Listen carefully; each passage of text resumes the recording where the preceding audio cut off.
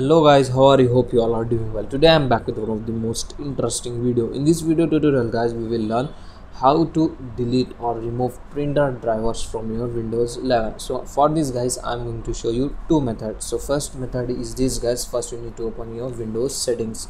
In the Windows settings, in the left panel you can get the option Bluetooth and device. As you can see, just click and open it. Okay, and in the right panel scroll down, here you can get the option printers and scanner. Just click on it, and here you can get your all printer installed on your PC. Okay, and if you want to remove or if you want to delete any of printer driver, just you need to remove that printer. As you can see here, you can get the option to remove. Just click on remove option. That's it, the printer driver will remove from your PC. So this is the first method. Second method is this guys, you need to open the control panel, press Windows key button, and here you need to search control panel and open it. Okay, and in the control panel open system and security option like this, and here you can get the Windows tool. Just click and open it, and here guys you can get the option print management.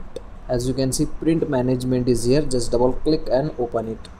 Okay, and here in the left panel you need to select all driver option like this, and in the right panel you can get your printer drivers. As you can see, if you want to delete any of printer driver, just right click on that printer driver like this. Here you can get the option delete. Just select delete option. That's it.